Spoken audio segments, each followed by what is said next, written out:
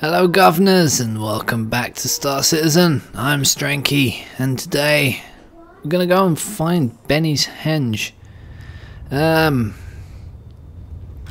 Should keep boosting. So how do you get to Benny's Henge? It's a little bit it's not really tricky.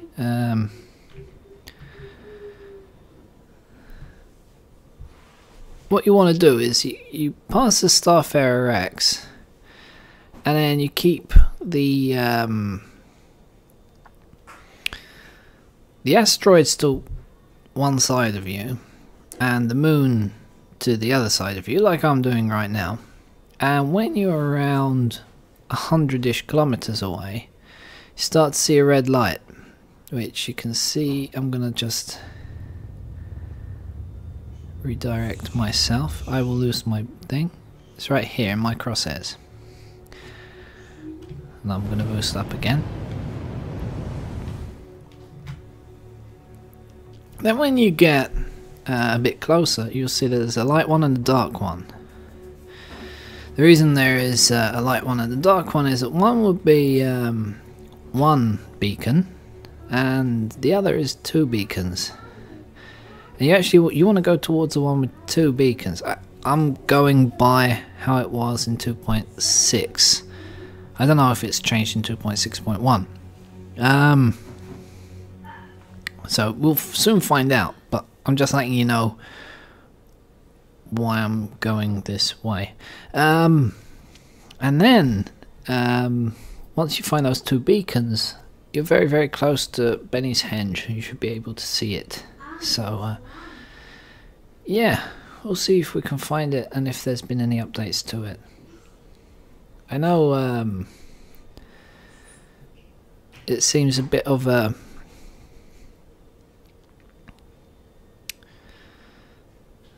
what's the word? A dead end. Like there's nothing there after. I mean, you're supposed to find it through a bunch of clues, but I found out how to get there without following the clues. So having to get there by following a bunch of clues, you can actually start seeing now. There's a second red blibbing just above the 555, which is my speed. It's just between, how do I say, without turning, just above the 555. I don't know if you can see it if you're on a smaller screen. Well, that's the lighter one. In fact, there's another one that's just appeared now, so I have three of them, which is between the two 100s. So now I have three on screen, but I think the one I'm going towards is the correct one. I hope it is anyway. We'll have to see. It right now is still the brighter one. I think I could release a mouse and actually point at them, but I don't want to lose my speed because you lose your boost if you start turning the ship. So I don't want to do that. So, but you can probably see they get a bit brighter now.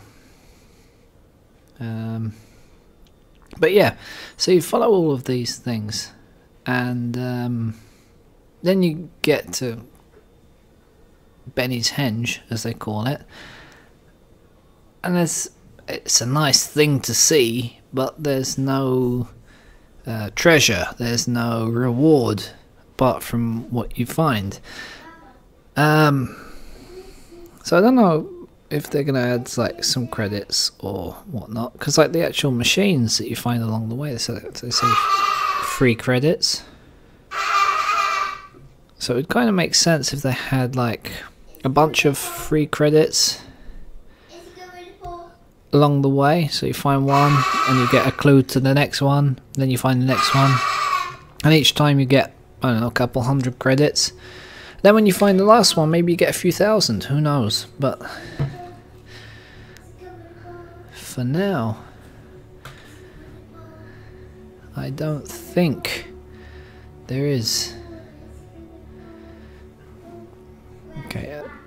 think you can just about see it separating into two dots now. As we get a bit closer, you can see that it's actually is two lights. I'll try and keep my speed up. We'll run out of boost fuel soon, but it's okay. Once we've been to Benny's Henge, we can get onto other things. Comlink is down. Okay, we can start hearing it now. It's very hard to judge distance. Here we are. We're almost there. You can start hearing the music.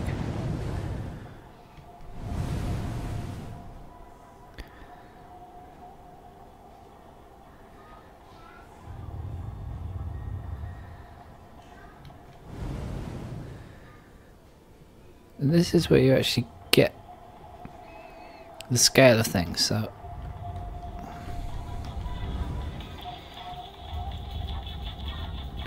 see that little thing down there? That's Benny's Henge. So these are the beacons we've been following.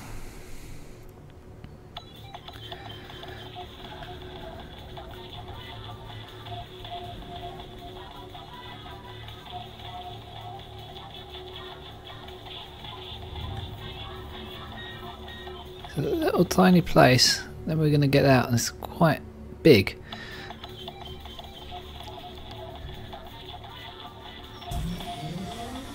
We'll go on foot, as I like to say.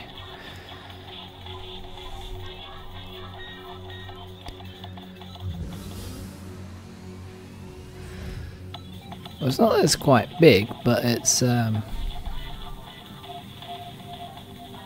not as tiny as it looks from outside. From up there it looks really tiny. Then when you get down, it's quite big. There's the perpetrator.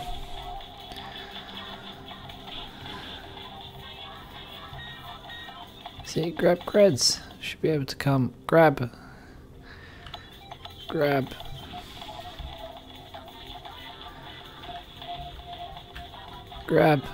See, that's how it should work.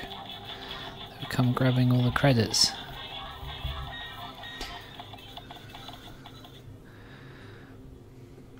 I don't think there's been any updates here.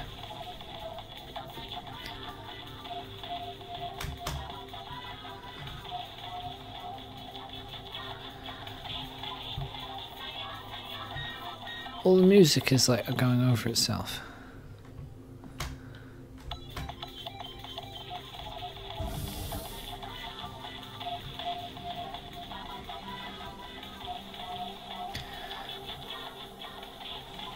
I wonder if there's anything around here. I haven't really been around here. Nah.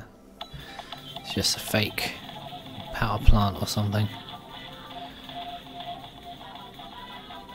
But he did a lot of work, didn't he? Oh no. We're under Benny's Henge. We're trapped. Can we get up? Oh no.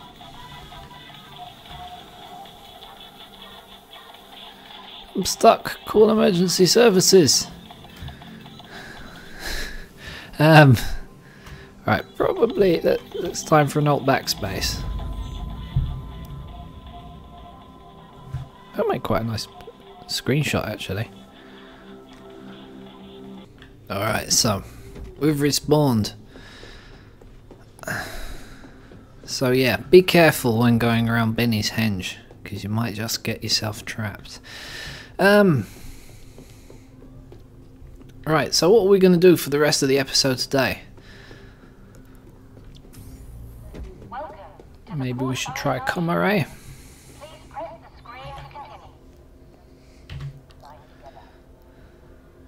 That doesn't seem to want to work. That one works. Our automated ship organization system handles storage of all vehicles. To access your craft, consult one of the terminals. Where are you going, mate? Is it frozen? Please be considerate and avoid obstructing airlocks. Thank you for your assistance. I think the game's frozen. Well, the chat's still working.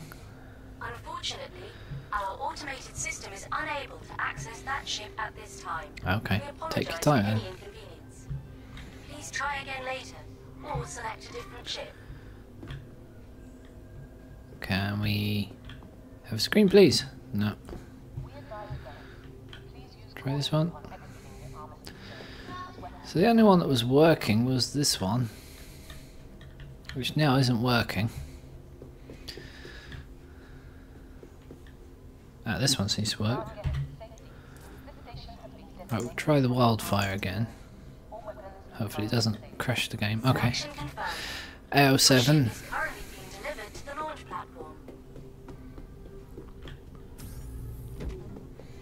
Let's check our gun situation. Because we might still have this. Yeah, we can. Can equip it. There we go.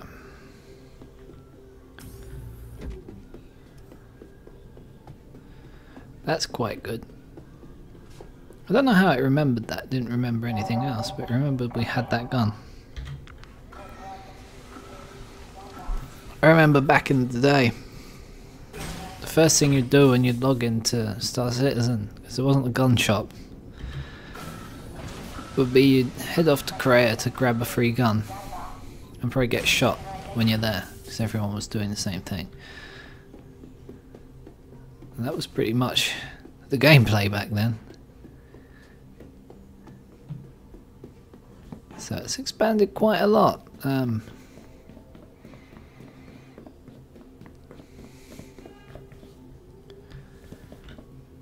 Get in. Pilot seat. Oh, hang on. There we go. These Hornets have a very funny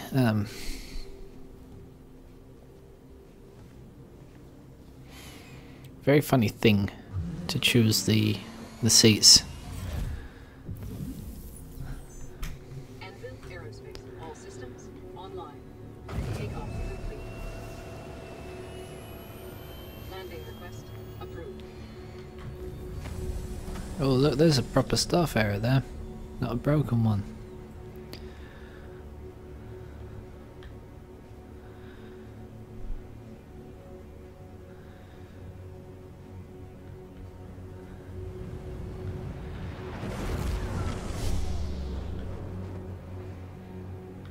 Is anyone in it?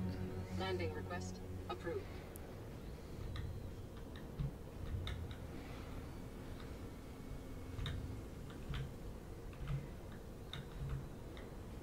Forward proximity alert.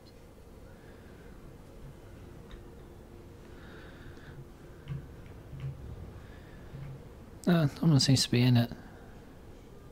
Forward proximity alert.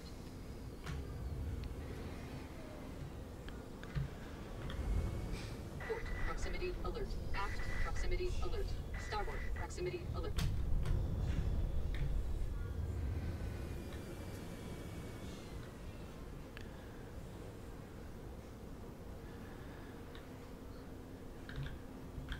It's what they look like before they get all exploded and smashed. If you haven't seen one.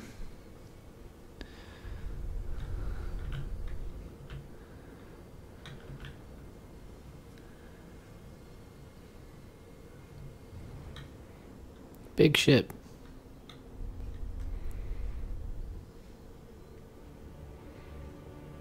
Oh, there's someone going in it now.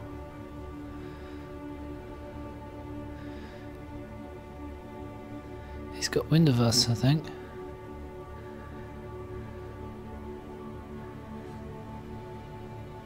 Is the door open? Right, that's his ship.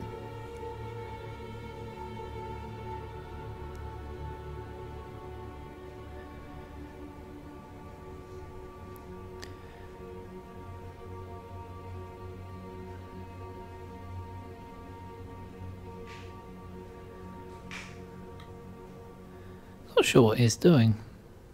So jumping around there.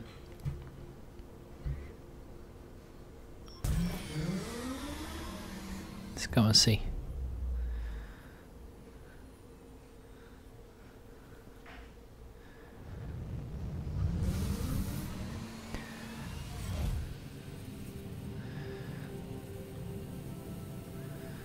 We can get in from up here.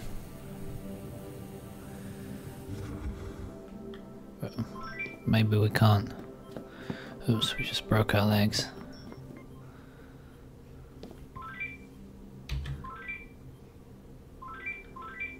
What's that noise?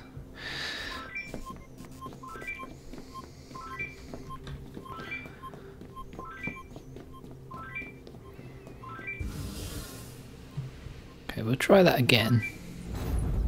But apparently that killed us. Alright. So much for that.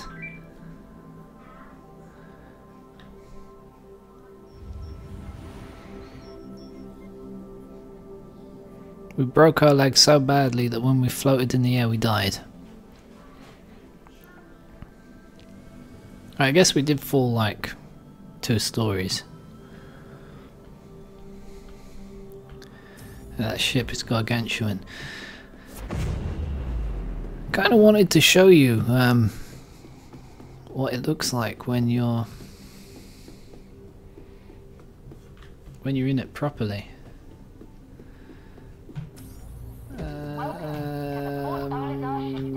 Yeah, we'll go out.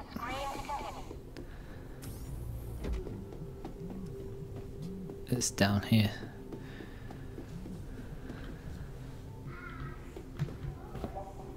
So if we press that, is it gonna work? I don't say the door's bugged now.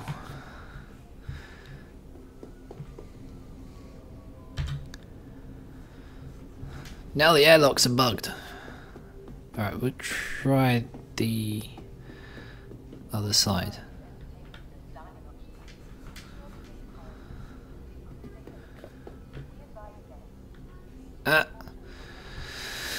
Code 1,000,002 or 10,002. Is that me? Is that my internet gone down? No, my internet's up.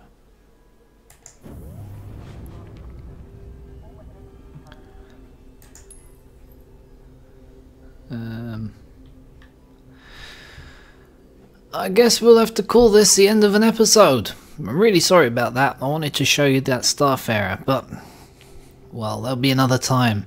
So anyway, yes, thanks a lot for watching. I've been Stranky, this has been Star Citizen. Until next time, bye bye.